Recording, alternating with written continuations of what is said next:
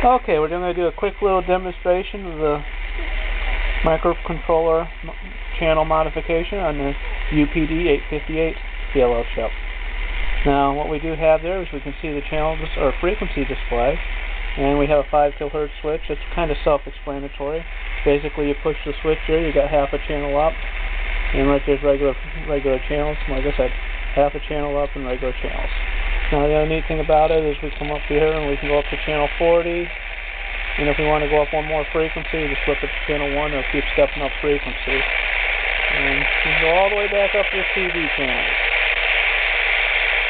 This is one channel below channel 1, and right there's regular channel 1. You can hear the static got a little bit louder up there.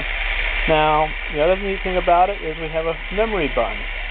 In order to program the memory button, all you got to do is push it down, count to about 4, 1, 2, 3, 4, and that programs in the frequency. Now, if we simply tap it, it'll just recall the last 6 channels that we had programmed in. There's a lower frequency that we had programmed in. Here's channel 19A, which is a RC channel, had programmed in. There's channel 80 and a half. Actually, one half channel below channel 80. And there's channel 70. And there's channel 555. So that's a lot faster way of getting around it, just using the memory channels.